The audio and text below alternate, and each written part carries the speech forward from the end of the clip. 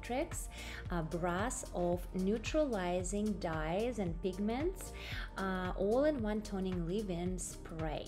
And yes guys, as you can see, I have blonde highlights, and you're supposed to spray this brass of leave-in when your hair is damp, but when it's damp you can't really see exactly what it does. And yes guys, I know that this toner is supposed to be used for brown dark blondes, but I feel like it's super effective on my blonde as well.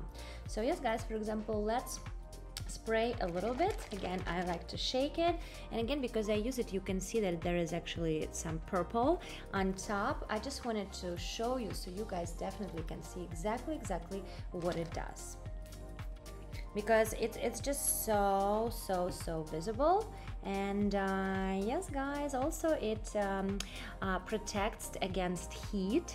Look at this guys, it becomes silver instantaneously, right? So I feel like it's definitely a great solution for anyone who would like to prevent using glosses, right, in a hair salon, when they actually make not, you know, basically they damage your hair but don't make this drastic difference, as you guys can see with these two tones. Right here it is sprayed, here it is not. So so glad that I was able to highlight that, right guys? Even right now you can see it, what a great difference it actually makes.